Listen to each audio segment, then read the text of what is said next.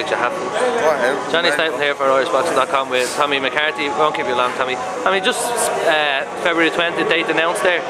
Yeah, happy enough, looking forward to it. So I was hoping to be boxing in January, but the show got cancelled, so I was glad to get this one like straight away confirmed. And that show was supposed to be in Belfast, was it? Yeah. Well, what happened with that one? It just things just fell through really.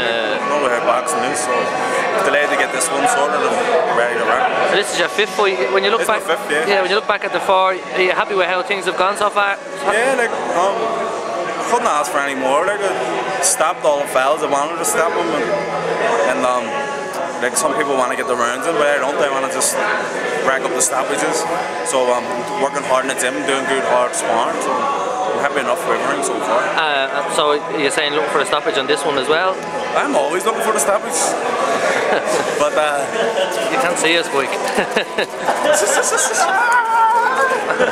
Number one, boy. Yeah, but I'm always looking for the stoppages. But the most important thing is a win. So. Yeah. And do you know who you're fighting on the 20th? There's a fella there, but he's not confirmed, so there's no point in saying his name in case it doesn't happen. But Pat looking obviously looking to progress you this Yeah, definitely. Year. So this will be a 6 rounder, and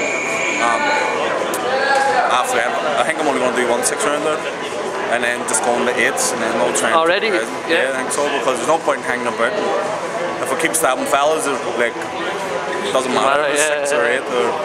Any sort of names you'd like by the end of the year, or? I don't want to call any names because I don't care who it is. I just want to claim the ranks and win a title. So I mean, anyone. Thor McCann could be a champion if he has it. I want to beat him. So I mean, so it could be anyone. Nice one. I know you're in a hurry. Appreciate it. Thanks, Tommy.